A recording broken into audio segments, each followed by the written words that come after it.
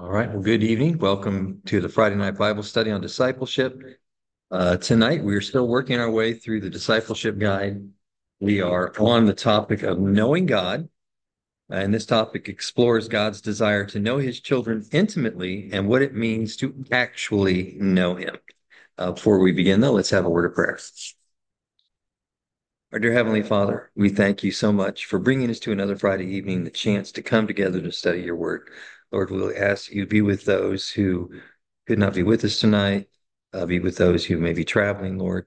We ask you also be with those who will be watching this recording later. Send your spirit to be with us and be with them that they may be blessed. We thank you for asking these things in Jesus' name. Amen. Amen. All right. All right. So what does it mean to actually know him? So I think this is going to be a interesting study. Obviously not anything too deep. We're just going to read some text where it gets laid out very plainly, I think, and see what we can learn from that. We're going to start. I think, Carmen, I started with you last week. I'm going to do that again this week. You can read John 17, verses 1 through 3. John 17, 1 through 3. After saying all these things, Jesus looked up to heaven and said, Father, the hour has come. Glorify your Son so he can give glory back to you. For you have given him authority over everyone. He gives eternal life to each one of you have given him. And this is the way to have eternal life, to know you, the only true God, and Jesus Christ, the one you sent to earth. Thank you. Of course, this is the New Living Translation if you're reading from the book. I did look up in the New King James just to compare the text because I was curious about the ending where it talks about this is the way to have eternal life, and it's virtually the same thing. It's not, hardly any change at all in the way it's phrased. So the language is not that different. It is to know you, the only true God, and Jesus Christ. So Jesus here is equating eternal life with knowing God. Right. So now the question I have asked here is, so how do we, finite mortals, right? We have finite minds. How do we get to know an infinite God? Can we get to know an infinite God? Yes, Yes. when we ask When we ask, okay. Jesus. Well, how do you get let to us know do that. anybody? If Uh-huh. you're wanting to get to know anybody, you spend time with them. Okay. Ask So questions. can you get to know God if you give him an hour a week? No. No. Probably not going to Very work, right? superficially. Yeah. Very superficially, like maybe someone you acquaintance at work Yeah. type thing, where you Yeah. may see them in meetings at work or things like Yeah. that. All right. So it brings us faith fact number one. Eternal life is based primarily on knowing the mind and heart of God, which makes sense because if you don't know him, you don't know his mind, it's kind of hard to obey. You don't know what he wants you to do. Right? You just don't understand. So it brings to mind at camp meeting, one of the morning manna sessions about the parables, and it was about the wedding feast. Mhm. And the statement at the end was, "Depart from me," or anyway, that he didn't know them, the guest. Yeah. Oh, the one who didn't put on the Right. wedding garments. Says, "I don't Yeah. know you." Yeah. And so we don't get into heaven unless God knows us. Yeah. That's right. Not going to be any strangers in heaven. Right. None, no, We none know him, whatsoever. he knows us. Yes. All right. So I thought that was an interesting way to start the lesson. So because a lot of people say, well, how do you get eternal life? I say, well, you got to do this, you got to do that. And this is that's not it, right? It's knowing God. Now we're going to find out that knowing God leads to those other things. Yeah. But we're going to get through that as we go through the study. And somewhere scripture says that you don't know God unless he invites you. Mm-hmm. Do it. We're going to. So that all ties into eternal life. Yeah, we're gonna get through all of that too. Yeah. Right. Have the whole process of knowing God. All right. Now, of course, it's a process, knowing God. It's not like, you join the church today and wham, you know God tomorrow. Right. You begin to know God. I don't think we'll ever truly, uh, truly know him until we're We're in Right. heaven. Now we can know him well enough to get through this world and this life, know the things that we need to know about him, but understand that that's just scratching the surface because he's an infinite God, right? And again, do you think really we're going to spend eternity up there? Will we ever know everything about God? I don't think we'll ever know everything, I don't either. but it's going to be fun. You think after 1,000 years, right? When we're just starting, after that millennium, when they come down, the New Jerusalem settles on this earth, we will have just gotten started. And a lot of that time was getting to know God's judgments and studying those and understanding that it's fair and righteous and agreeing with what he decided, which will tell us something about his character. But after that, once all of that and all of this is done, then we can get to know God like Adam and Eve did in the Garden of Eden before all this. No barriers. No barriers. Yeah. That'll be interesting. But it's interesting now, I think, to know how he speaks to us. Mm-hmm. He doesn't speak to me all the time, but now and then. And when he does, it's like, wow, because he'll tell you to do something. If you do it, then you see the results of that. Mm-hmm. Yeah, and sometimes you're like, you want me to do what? It's that way buying that rollator at the Pathfinder yard sale. Okay. I went back to that half a dozen times. It just kept calling me back and kept hearing this voice, you need to buy it. And a day later, Wanda called, we were talking, and she needed one. See? There you go. All right. So let's move on to the next text. It's Philippians 2, 1 through 5. Rodney, if you can read that for us. So if there is any encouragement in Christ, any comfort from love, any participation in the Spirit, any affection and sympathy, complete my joy by being of the same mind, having the same love, being in full accord and of one mind. Do nothing from selfish ambition or conceit, but in humility count others more significant than yourself. Let each of you look not only to his own interests, but also to the interests of others.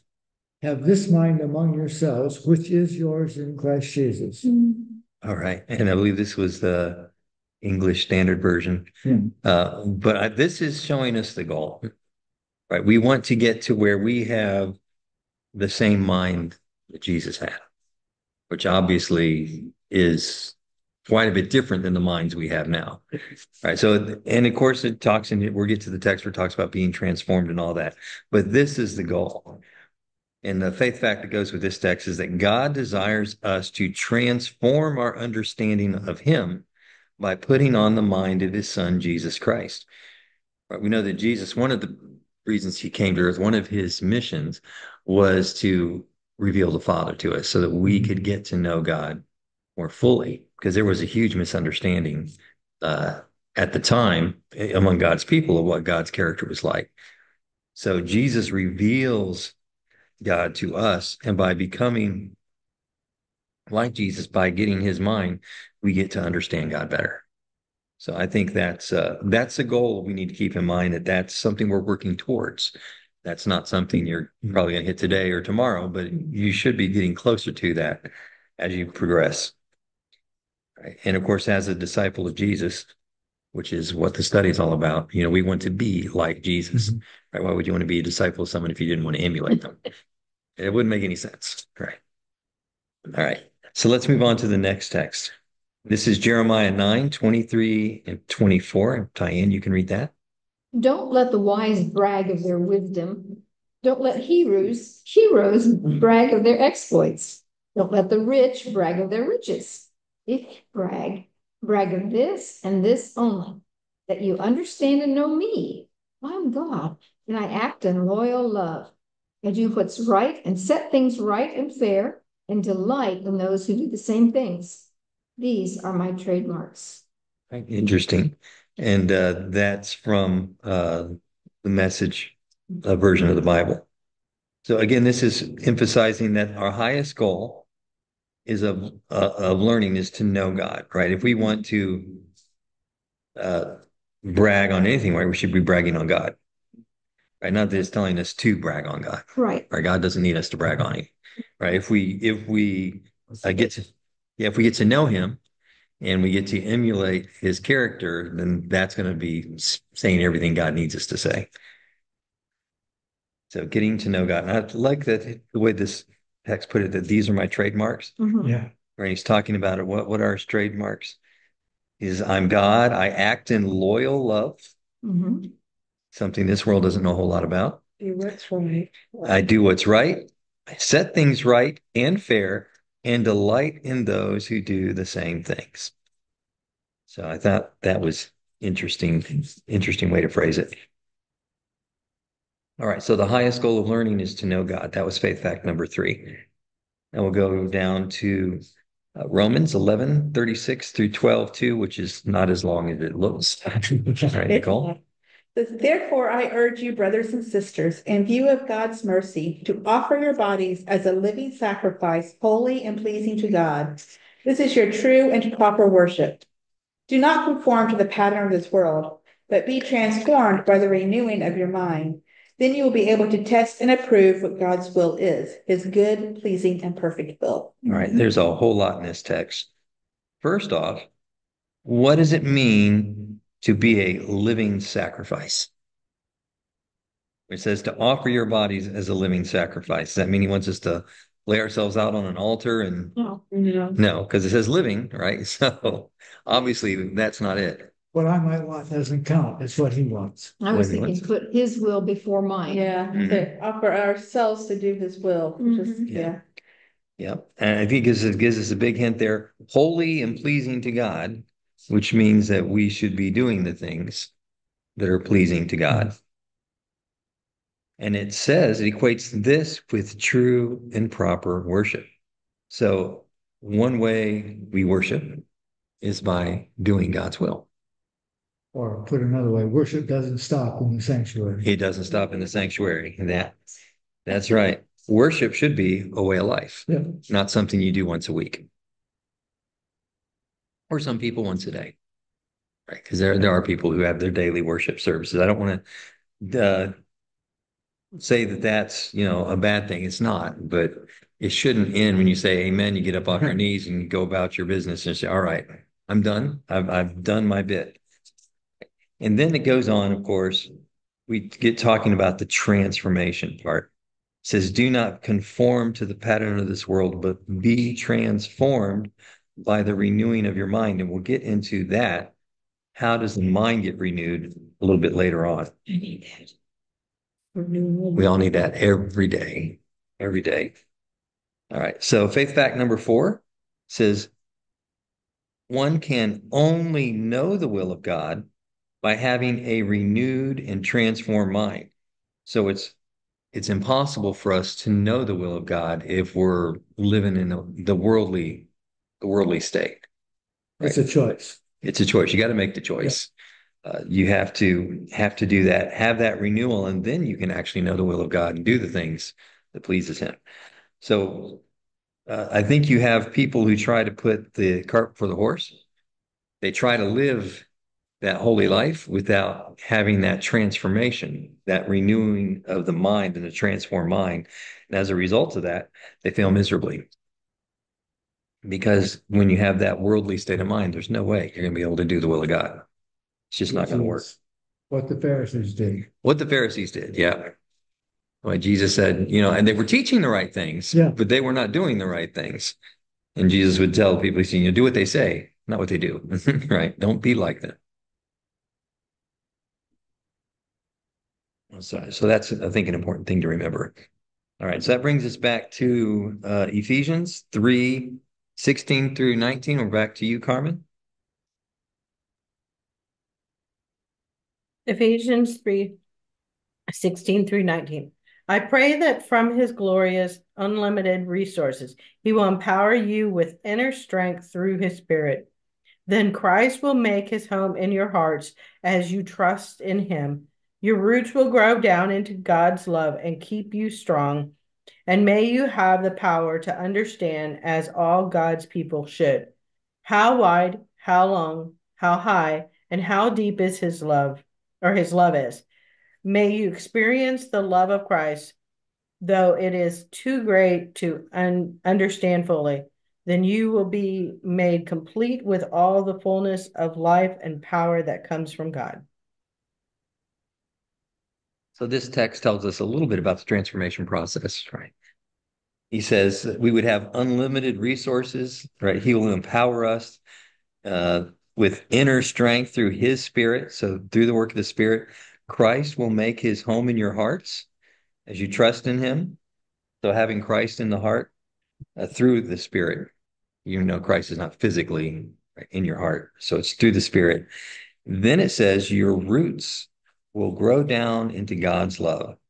So it's like a plant, right? When he gets into the good soil and the water, and those roots start going down, and that becomes a strong, healthy plant that can endure a lot of things. So we need those roots to grow down into God's love to keep us strong. Again, that's a process, it takes time.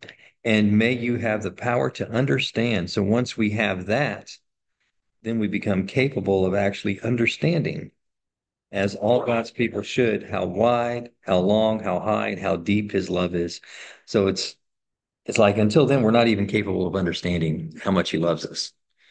And we can think, well, Jesus' sacrifice reveals his love, but even that's just a glimpse of how much he actually loves us. I just found that's an interesting way they translated that. The New King James is pretty close to in how it states that, so it gets the same message across. But I think this plain English is probably a little bit easier for a lot of people to understand. It says, and then once you have that, then you will be made complete with all the fullness of life and power that comes from God. All right. So the question that I had there then, it says, so how do we grow to see things from God's perspective? It's not in your books. It's the one I wrote. Everyone looking, where's that? That's how do we grow? How do we grow to see things from God's perspective? Well, that's just Well, we can't do it on our own. no. We have to ask. You have to ask. All right. So it's something we have to be seeking. Yes. We have to study his word. Mm-hmm. As we yield to his spirit.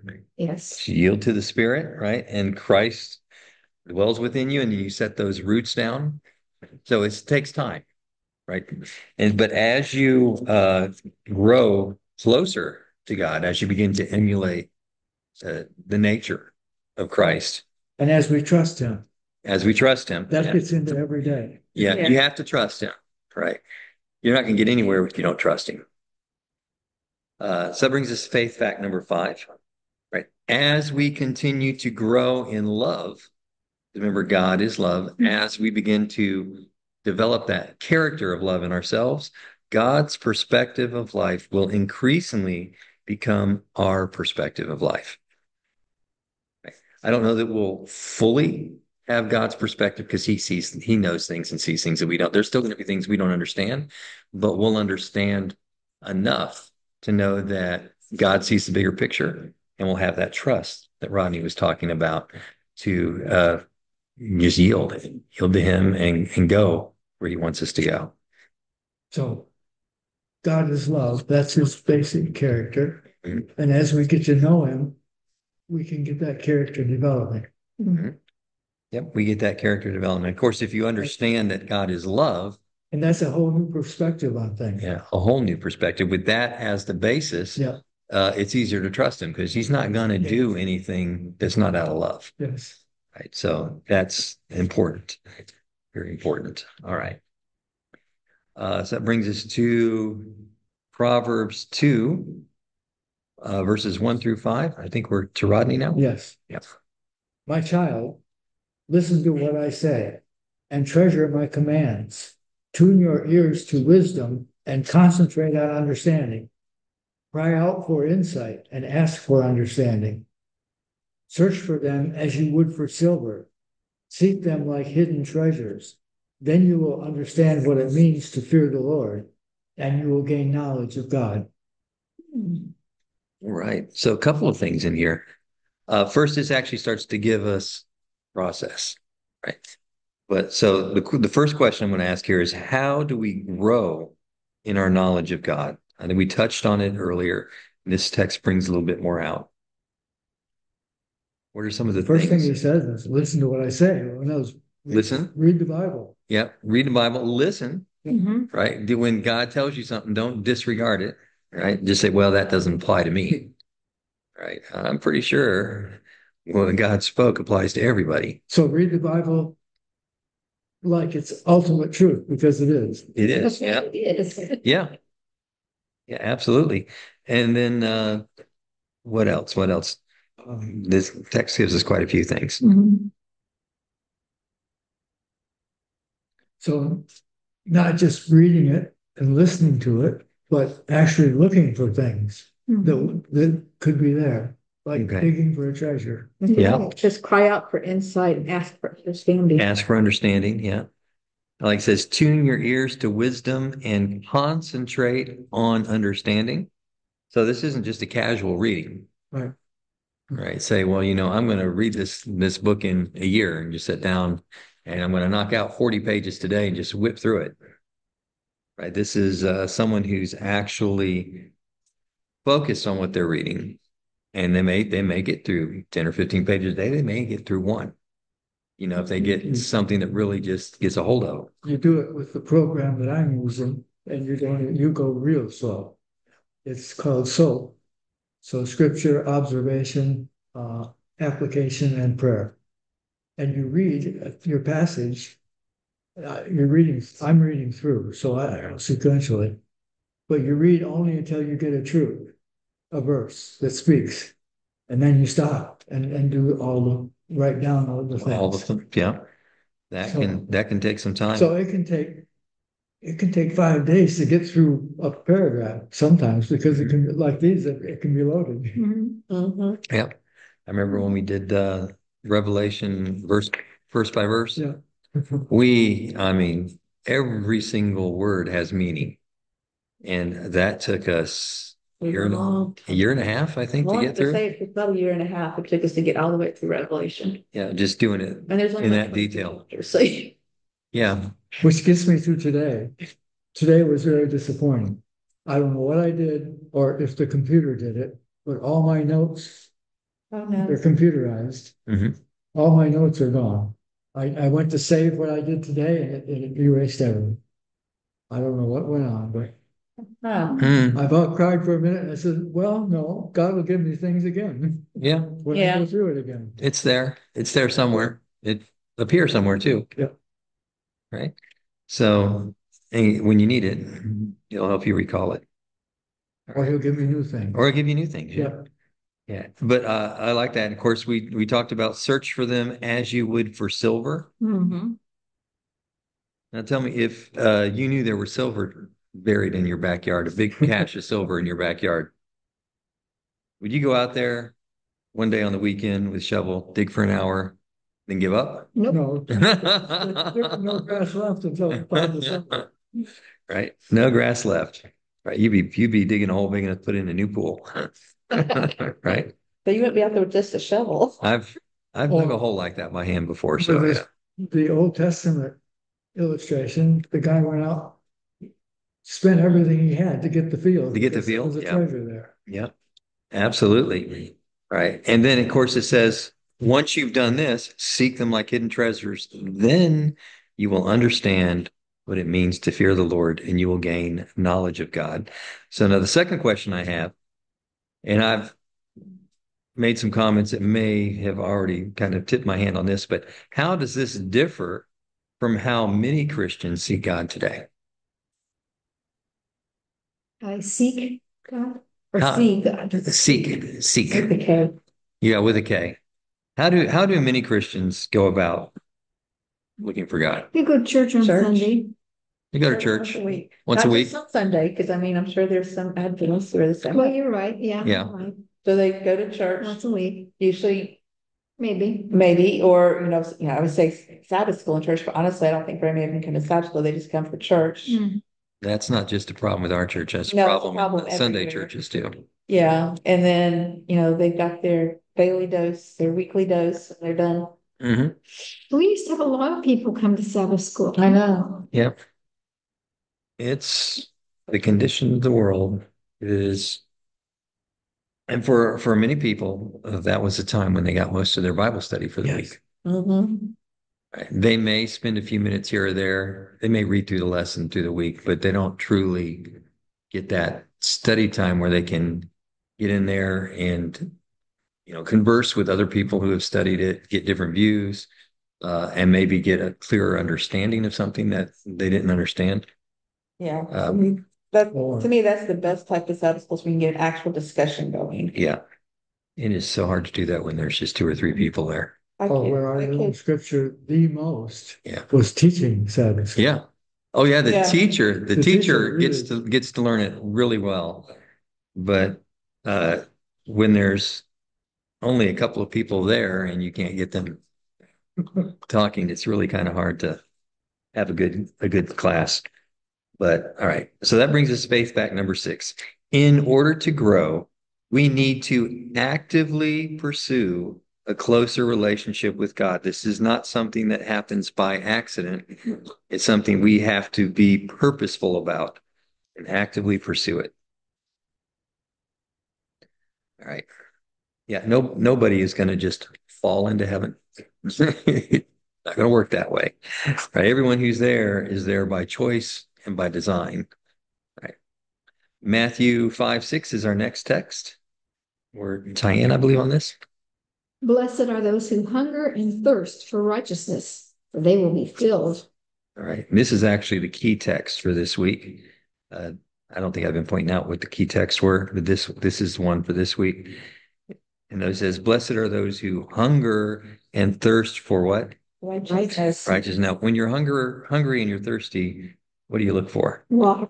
Water or food, right? You're actively seeking. I mean, you're on the hunt, right? You're on the prowl, actively looking for. So if your hunger and thirst are for righteousness, And what is righteousness? well, that'd be God, right? God is righteousness, Yes. right? So you're actually going to be looking for it, actually seeking, taking steps to find it and to grab a hold of it when you find it. And then it says at the end, for they will be filled. Now, there's a promise there. So you'll have just enough. Yeah. Fill. You're going to be full, Yeah. right? Full. You're not going to be walking away with a little hunger pains. This is going to satisfy you. So faith fact number 7 says a hunger and thirst for righteousness must precede the filling of God. See, I think some Christians, they get the idea that, they're going to walk into church and God's going to run over there like a funnel and just pour it in. Right? You stick your head up and he's going to just pour it in and push you on out and just like an assembly line or just crank them out, fill them up, move them out. That's not how God operates, right? It's not how he operates at all. He wants you to come to his table, right? And he'll serve you and he'll fill you, but you've got to come to him. I learned that as a child. I came to Christ because I found it difficult to obey mom and dad. So I came to Christ and because the promise was in Christ we could be righteous. Mm-hmm. We could be obedient. It didn't work that way. Oh. No. It didn't work that way. I learned much later that he's in you, but you've got to be listening and you've got to be in the word and praying. It's got to be a lifestyle. It has to be a lifestyle. Choose. And again, it takes time. All right. So let's move on to our next one. And Nicole, this is the longer one. So you got the long verse for It's long. you got the long one for today. Short one. Right, 2 Corinthians 5:11 through 21. It sounds long because it is long. Because we understand our fearful responsibility to the Lord, we work hard to persuade others. God knows we are sincere, and I hope you know this too. Are we commending ourselves to you again? No, we are giving you a reason to be proud of us. You can answer those who brag about having a spectacular ministry rather than having a sincere heart. If it seems we are crazy, it is to bring glory to God. And if we are in our right minds, it is for your benefit. Either way, Christ's love controls us. Since we believe that Christ died for all, we also believe that we have all died to our old life. He died for everyone so that those who receive his new life will no longer live for themselves. Instead, they will live for Christ who died and was raised for them. So we've stopped evaluating others from a human point of view. At one time, we thought of Christ merely from a human point of view. How differently we know him now. This means that anyone who belongs to Christ has become a new person. The old life is gone, a new life has begun. And all of this is a gift from God who brought us back to himself through Christ. And God has given us this task of reconciling people to him. For God was in Christ, reconciling the world to himself, no longer counting people's sins against them. And he gave us this wonderful message of reconciliation. So we are Christ's ambassadors. God is making his appeal through us. We speak for Christ when we plead, come back to God. But God made Christ, who never sinned, to be the offering for our sin so that we could be made right with God through Christ. Right. There's a lot in here. I've actually underlined quite a few things I want to talk about. I want to go back up towards the beginning where it talks about here, so you can answer those who brag about having a spectacular ministry rather than having a sincere heart.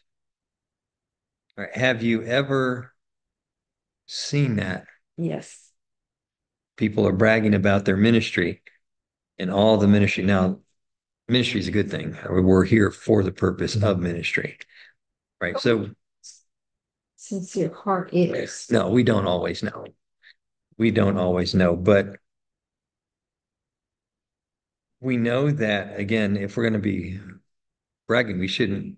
So I don't want to say I cringe every time we say good things. I think we need to praise the people who are doing the work, because that is something that is received positively that can help re-energize them for more ministry. And when you only have a handful of people doing all the work, you want to keep them energized. But we don't want to get confused and equate busyness with righteousness. Right? They're not the same. Right. So it's great to be busy, but that can't be your focus. So there's an Old Testament example also.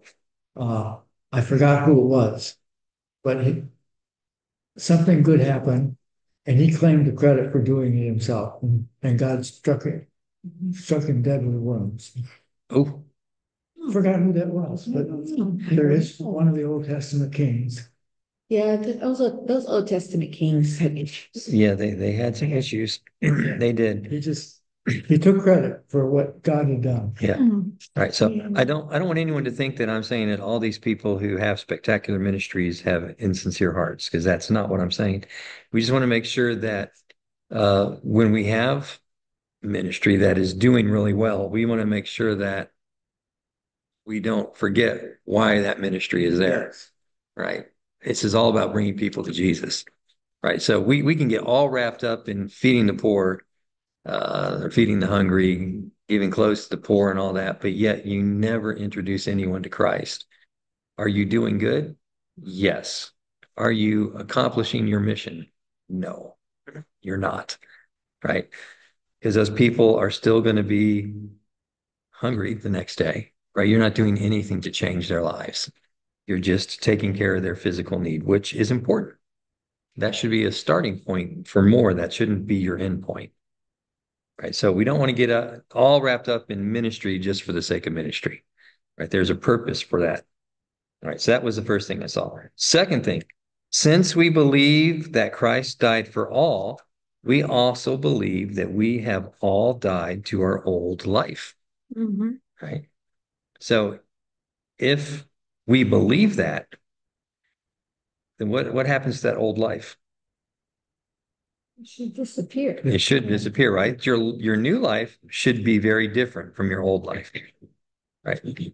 And then it gets down here, and I like this point. So we have stopped evaluating others from a human point of view, right? We need to stop doing that, right? Stop judging. Stop judging, yep. At one time, we thought of Christ merely from a human point of view, and the world looks at Christ from a human point of view, right? They like to say, oh, he was a good teacher. And I'm like, well, you don't really have that option. Christ took that option away from us. You can either believe what he said, that he is the Son of God, or he was a raving lunatic, right? And a blasphemer and deserved what he got. One or the other, there's no middle ground. Christ does not give you the option of taking the middle ground, right? How differently we know him now. Right? This means that anyone who belongs to Christ has become a new person. So once you belong to Christ, you become a new person. Now, that initial change may be little. Some people, it's a huge change right at the start. But in most cases, it's small changes that comes in increments. As you get to know him better, things change. But you are a new person from that very first day. You just haven't had a chance to build up the track record yet. Right. Um, I just lost my place. Here we go. The old life is gone. A new life has begun. Right. And all of this is a gift from God. So it's not anything you did. It's all something that he did. And then skip down a little further. It says, and God has given us this task of reconciling people to him. Remember, why did Christ come? Show who God really was. He showed who God really was. And in the very next sentence it says, for God was in Christ reconciling the world to himself. Now, if you are a disciple of Christ, right, his mission becomes your mission. So if he had a mission of reconciliation, that means we have a mission of reconciliation. Right. And he gave us, it goes down a little further, and he gave us this wonderful message of reconciliation. So we are Christ's ambassadors. Now, what does an ambassador do? One who speaks for someone else. Speaks for someone else, right? Right. Usually they are on foreign soil. Right. So think about that. If we're ambassadors, earth is foreign soil to us, right? This is not our home. We don't belong here. And we're here to speak for Christ, not for ourselves. Right. So we are to represent Christ. Now, so that means our behavior should be different. Right? Would you want to send an ambassador to a foreign country who acted like uh, just the average person off the street? No. Probably not. Right? You want to send someone who is going to represent the best that you have to offer. Right. So we're Christ's ambassadors. God is making his appeal through us. Right. He could accomplish this anyway. Right. And in Jesus' time, when they asked him to have the people stop praising him, he says, if the people stop, the rocks would cry out. God could do that. He could have the trees and the rocks. Of course, it would freak a lot of people out, but he could have them do that. But he prefers to do it through us.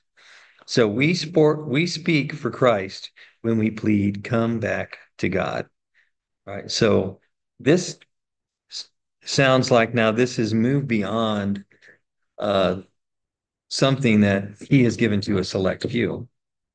Right. This seems to be something that everybody has a role in. Right. So now when we read this, the question I ask, so as we are transformed, how does it affect our behavior?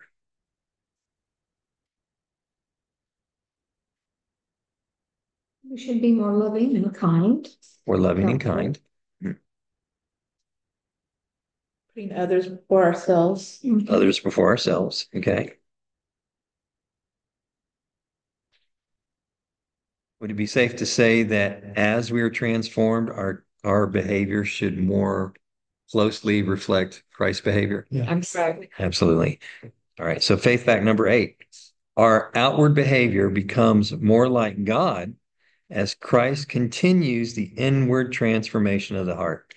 I think it's important for people to understand that it develops over time because you get some people who get frustrated, especially the new Christians, right? They may come with a lot of bad habits and they want them all gone like that. It usually doesn't work that way, right? God may he start little bit of it because if you did it all at once, you might go through, could be a shock to your system.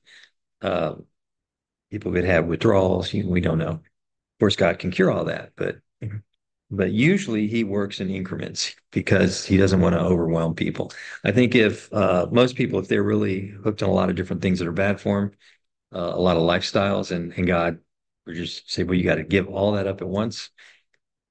Mentally or psychologically, it might be too much. And they would just turn away. So God doesn't normally work that way, right? It's a step-by-step incremental process. All right, we're almost done. We are to the last verse I have for tonight, Psalms 27:4. And I believe back to Carmen. Mhm. Carmen, you get to finish this off. Psalms 27:4. The one thing I ask of the Lord, the thing I seek most, is to live in the house of the Lord all the days of my life, delighting in the Lord's perfections and meditating in his temple. All right, that's interesting. If you think of what David was writing when he wrote this, right? The thing he seeks the most is to live in the house of the Lord. So what is it he's truly desiring there? Is it the house? No, it's the presence. It's the presence of the Lord, right? It says delighting in the Lord's perfections and meditating in his temple, right? He wants to be where God is, right? Right. He wants to know him in an intimate manner that was impossible for him to do uh, on this life. Now we know that David had a lot of issues, but we also know that David had that special relationship with God. He messed up plenty, which was because he was human. And every now and then, I guess, as a king, got to his head and he would do stupid things. Um, that's why I say power corrupts. Even the good people, power corrupts. But he would repent, always repented, always came back, always was sorrowful, pleaded with the Lord, and the Lord forgave him over and over and over again. I love David's example because it shows me two things. One, I don't think I could ever do anything as spectacularly bad as what he did, at least not on that scale. But yet, God forgave him, so I know God can forgive me. Yeah. I don't want to say that David was a horrible person, but he was in a position to where his mess ups but had huge results. I'm not in that kind of position. My mess ups are not going to have that kind of results. But that doesn't mean my mess ups are not as bad. Right. But if God can forgive then I know he can forgive me. But the faith fact we want to get to here is God desires us to know him intimately, right? The relationship David's talking about here is not one where he just visits him once a week or maybe for a few minutes in the morning, right? He's talking about here of living in his presence, right? This goes way beyond just a mere knowledge about him. And which is something else I wanted to bring up. Is it enough to just know about God? No. No. Devil knows a lot about God. So, yeah, there's Doesn't do him any good. No good whatsoever. And Satan knows the Bible inside and out. So it's not just knowing the Bible either, right? You have to have that relationship. That's why I think when we go back to that very first verse that we read, right? It says, the way to eternal life is to know the only true God, Jesus Christ, and know them on an intimate level. So this is talking about a deep relationship, not just a surface relationship. There's going to be a lot of people at the end of time who think that they know God, right? Because they've got that surface relationship. So they think, God is. yeah, and no, Yeah. they don't know God, right? They don't. They're going to be doing things in his name, which he's not going to agree. And Jesus even said, they're going to be doing miracles in his name and all that. But he's going to say, I don't know you. And he's going to cast them aside because they didn't develop that relationship. All right. So we don't have any more text to read. We do have a few minutes. So there are a few questions at the end of the chapter I'd like to discuss. We don't always get to these. some of them we've talked about already. Yeah, some it does. So well, this should be a quick hit then, right? So what does it take to know God? To truly know God? Spend time with him. Spend time with him. Okay. Mostly wanting to know him. Wanting to know him, Listen. seeking him, listening to him. So it's two-way communication, Mhm. right? You don't get to know somebody by just sitting there and talking to them and just talking. You have to listen. They have to have a chance to talk back, right? And then you have to actually listen to what they say, right? And you have to spend time with them, right? You have to seek to know them. So when you seek to know somebody, then you're looking for, what do you like? Right? What are the things that make you happy? Would it be weird if you were friends with someone for 10 years and you didn't know what they liked? What do you do for fun? You never asked, right? So it means you probably never had fun with them. Yeah. After 10 years. Not much of a friend, right? That's the kind of thing you say, oh gosh, what do they want now? That's an acquaintance. That's not a friend. All right. So what are some characteristics of a transformed mind? When we talked about the transformed mind,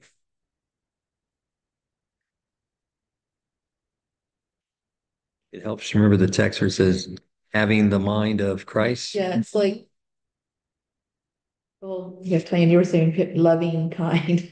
I mean, it's like you're thinking of other people and ways that you can help them. You're not selfish because you think about it, Satan is selfish. Yes. It's all me, me, me, me, me. Jesus is all, what do you need? What can I do to help? What kind of help can I give you? And to me, that's the transformed mind when you start thinking like Jesus does. Instead of always going me, me, me, me, what am I going to get out of this? It's more of a what can I do to help you? How can I use this to help somebody else or to help do God's will? Okay. God, how can you use me to further your will along? Okay. So I'm getting one characteristic of a transformed mind is change in focus. Instead of being focused inwardly on yourself, it's focused outwardly on others. All right. So I like that. Are there any other characteristics? The transformed mind is one that can understand what it doesn't see. Mm-hmm. So if you say fair to say that the transformed mind is maybe more receptive to God's will Yeah. and the different ways he communicates that to you, right? So when you say, you hear people say all the time, God, give me a sign, and God's throwing signs left and right, but they don't understand. Yeah. Right? They don't see. It's like the joke about the guy on his roof after the flood. Yeah. God says, I sent 2 rowboats and a helicopter. What more do you want? Right? Yeah. Just cutting that one short. And sometimes in our earthly understanding, we don't see the things that are right in front of us. He's throwing all kinds of stuff out there to get our attention, and we're just not catching it. We're just not seeing it. But the transformed mind, you start to see those things all around. Is God communicates in many, many different ways. Right. So the transformed mind is more receptive. The transformed mind is always seeking to know more. Mm-hmm. Right. So, which is interesting. So it doesn't sound like it's a transformation that ever ends. You're constantly being transformed. Right. The other questions on here, how would you interpret hunger and thirst found in Matthew 5:6? I think we talked about that one pretty well already. Why does knowing God consist of more than merely knowing facts about him? I think we answered that one pretty well as well. Knowing God is a relationship. Yeah. It's a relationship, right? Yeah. Right. Can you have a relationship with your spouse? All you know the birthday, social security number, ring size, all that stuff, but that's it. It's not gonna do you any good. All right, that's just all surface stuff, and God wants that deep relationship with us. Right. And then, of course, the final question they have here: the experience at this point in the spiritual journey. Is it your desire to intimately know God? And obviously, if you're wanting to continue as a disciple of Christ, then that would be something that you would want to do, because obviously Jesus had a very intimate relationship with the Father. And if we want to be his disciples, we should want that same relationship with Jesus that he had with his Father, which would also lead us to have that same relationship with the Father.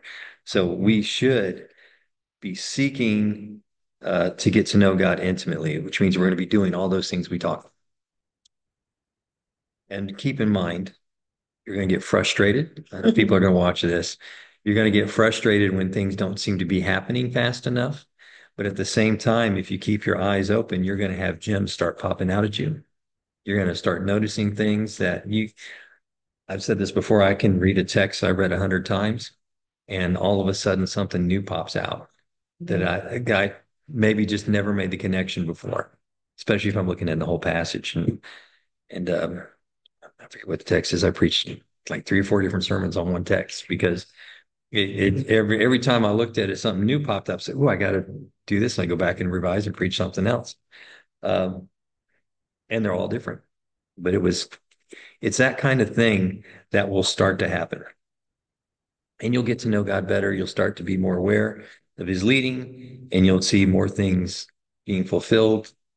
You'll be more satisfied in your relationship with God, and then maybe your church life won't seem quite so, I don't want to say empty. A lot of people just don't feel like it seems kind of maybe pointless or um, fruitless. Fruitless, that's the word I'm looking for, not pointless, fruitless. Yeah. Because we know we talk about the fruits of the Spirit. And I'm talking about the gifts of the Spirit, but the fruits. So the fruits, when the Spirit is in you, you start having that loving character comes out. You start living that kind of life, and it shows. And you have people say, "Why am I not showing these fruits yet?" Like maybe you haven't been transformed yet. Maybe you're holding something back. But not that I want to judge, because I'm not judging anyone on earthly standards. And it's like I say, some people get there faster than others. But I hope you all enjoyed that study. We are finishing early. I'm not going to drag this out just to fill the hour. Next week, we'll be talking about the gospel of grace. And for those of you watching, the lesson after the gospel of grace is the kingdom of God in heaven. That will actually, I will be covering that one in my sermon next Sabbath. So we're going to have 2-part next week. If you want on Friday night, one on Saturday morning, they'll both be recorded. I will post that one here, but it'll be the whole service because I can't just post just the sermon. So just bear in mind when that gets dropped in for the people who watch online, it's going to be a whole service, not just the study. So just bear with it. I'm sure you'll enjoy the songs and things at the beginning, and then you'll get to me, and hopefully you'll hold on through that. All right. Any thoughts before we close with prayer? Let's bow our heads. Our dear Heavenly Father, we thank you for this study tonight. We thank you for the reassurance that if we seek you, we will find you. We thank you for the knowledge that you have given us already, and the fact that you seek us and desire us to seek you back. Lord, we ask that you will help us to develop that personal relationship with you, that those fruits of the Spirit may be revealed in our lives. Lord, we thank you for answering this prayer. We ask these things in Jesus' name. Amen.